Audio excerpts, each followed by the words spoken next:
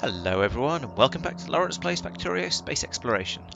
I'm going to give the here's what I've been doing previously type videos another shot, because the last while took a little bit. I didn't get a huge amount done particularly quickly, so I don't think it makes particularly good viewing even at sped up type speeds.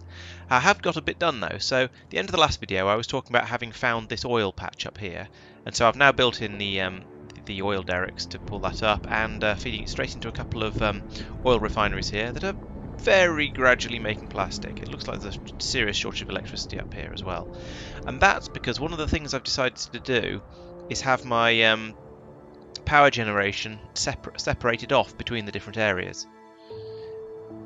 So for example up here I've got this generator here that runs off coal, but unfortunately there's not very much coming through, and some solar panels to provide a bit of top up. But this area isn't, if I turn on the electric network, as you can see it's not connected to the main power supplies at all, because I thought, well, let's have them completely separate and see how that works. I do have this train here that runs up and down the line delivering coal fairly gradually, and so when it's delivering coal and ammunition.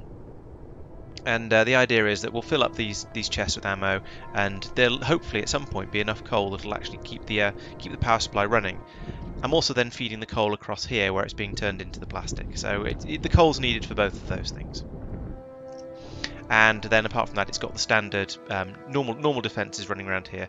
I perhaps should complete that all the way off to the water side over here, but well, I haven't.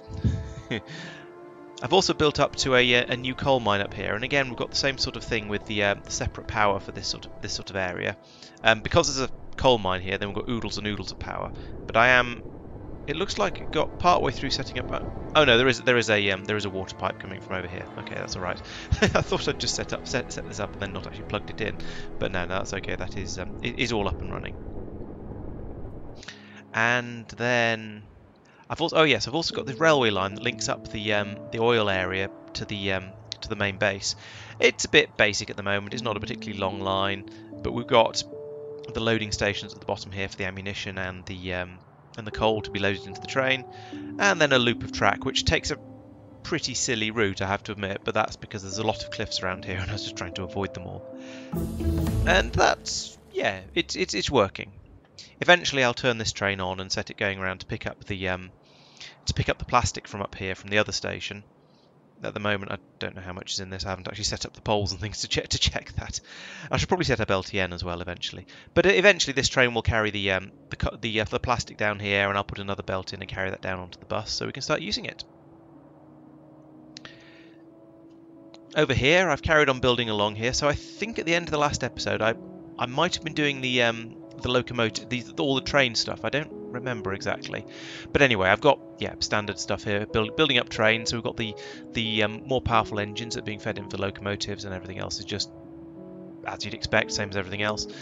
Similar sort of story here for the oil derricks, whatever they're called in this game, and pipes as well, because you always need pipes being made by machines, because especially the underground ones, they take forever to build by hand. And then over here we've got the refineries and the chemical plants being made, because I'm definitely going to need those at some point. I think I probably power's run out up here again. So it must be night time. Yes, it's night time. So the solar panels have gone down, and apparently all the coal has been used up already. So there's a bit of a problem with that here. I need a better way of getting the coal up there. So the way it's working is that we're loading this train up with ammunition and with coal. So the coal seems to be full, but ammunition, there's actually, let's see if we can just shrink this down a bit. Now I can't. Oh yes, I can do that. Yes, if I do that, then I have to take that out as well. Okay, so this will reduce the amount of stuff. Let's take some more of this ammunition as well, actually. Put this up here and shorten this to there. And at the moment the train is on a timer, so it should always end up taking up a full wagon of coal every time it runs. But the problem is we're just ripping through that incredibly quickly, so it's not remotely enough. I'm not really sure what to do about that, and I could make a longer train, have more coal being brought over. That would perhaps do it. We're slightly better off than we were before, because this belt hasn't eaten up quite as much as it had before. I need faster inserters up here to unload it, so that's one of the big things, I think. Maybe I'll do, yeah, maybe I'll do that next, and that'll sort that problem out. I've also put in, so I was wondering what to do, and of course with Factorio, whenever you're wondering what to do, the answer is always look at the next science pack and see what it requires. And the next science pack is the grey ones, which is the military science, which takes the piercing magazines, grenades, and stone walls, all of which I'm capable of making now. So that's going to be another next job. But one of the things that reminded me of piercing ammunition, so I thought I might as well get that under construction as well. And what that has done actually is he's taken up rather more of my copper production than I was really ready for. So what we've got here is basically a full half belt of the copper ore coming in, and that's all getting turned into copper perfectly well in the machines as it should. But it's not enough. It's not enough for the base, so I'm going to need to speed this up. Maybe a red belt along here would do it, or perhaps another copper thing down here. Although it does look as if the it looks as if the copper's got gummed up in here, because there's one piece of iron in here that hasn't found its way through into this. So that's causing problems. I have to admit, I'm looking forward to the point where I can get these sort of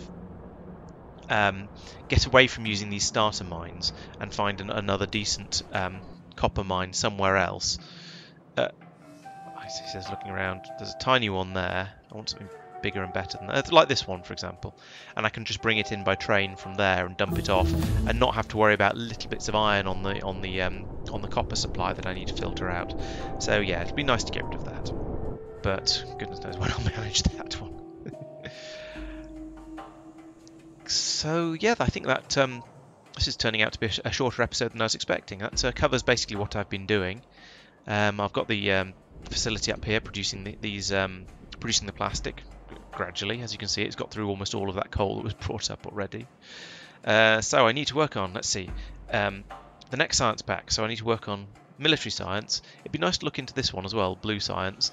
That's going to require sulfur, engine units as it says, and advanced circuits. There's a lot of oil stuff in there, so I'm going to need to put in some sulfur production up here on the off this petroleum bus. Oh, look how slowly those are going. That's awful. Yeah, so that's a few more things for me to think about for the next episode. I'll get on with that, I think, and yeah, just say thank you for watching. I hope you'll join me next time, and yeah, if there's anything I've obviously done wrong apart from this horrible train layout, do let me know and I'll see what I can do about it. Thanks for watching. See you next time.